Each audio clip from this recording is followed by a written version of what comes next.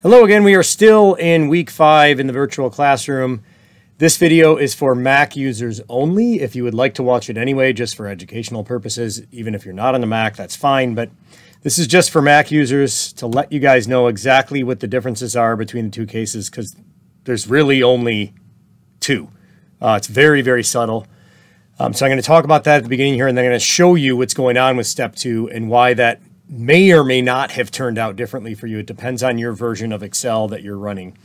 This is an optional video, so we're going to make this one really short. To start with, I have both sets of instructions up here, and you'll see if we start at the top, there is a subtle difference with the support files. So the expectation here for Mac users is that you've watched the main video, and I'm going to repost the main video and identify that there is this additional video when you get to step 2. The other difference really is kind of a non-event. For some reason, the Word version has this tools file that's basically just an information file that provides definitions for stuff that's in the actual case. It does nothing more than that. There's no other place that it's used in the case. The only other mention of the tools Word is when we use the quick analysis tool. So for some reason the Mac case doesn't have that. Doesn't matter. Okay, just wanted you guys to know about that. So if you see that at the beginning and you're wondering why you're missing that one file, that is why.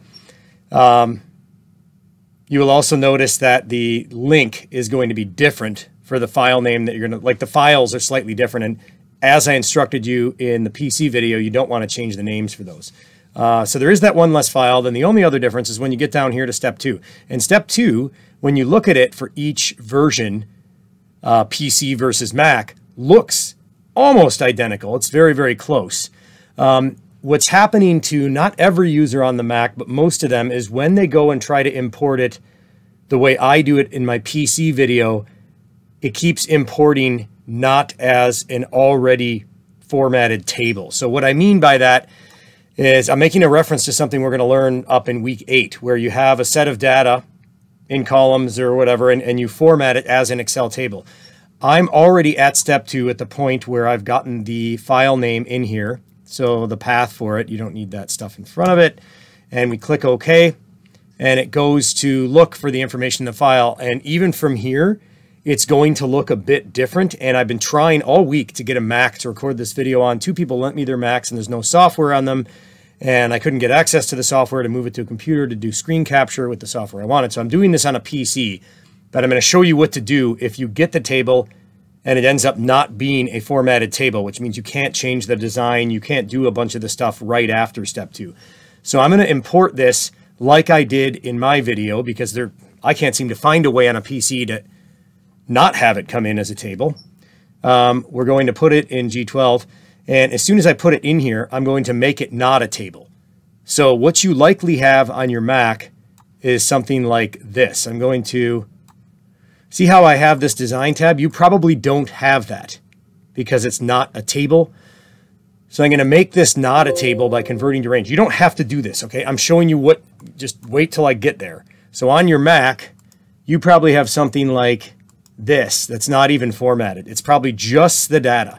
And it came in there and it probably went into columns. You were probably able to do that much, but it's sitting here like this. So if you're a Mac user and that's what happened to you and it did not format as a table, meaning you can't click on this and get that design tab and change the style, you want to highlight from here over to here all of the information that was imported in that would be part of this non-table formatting. I'm doing hand quotes right now. You can't see me.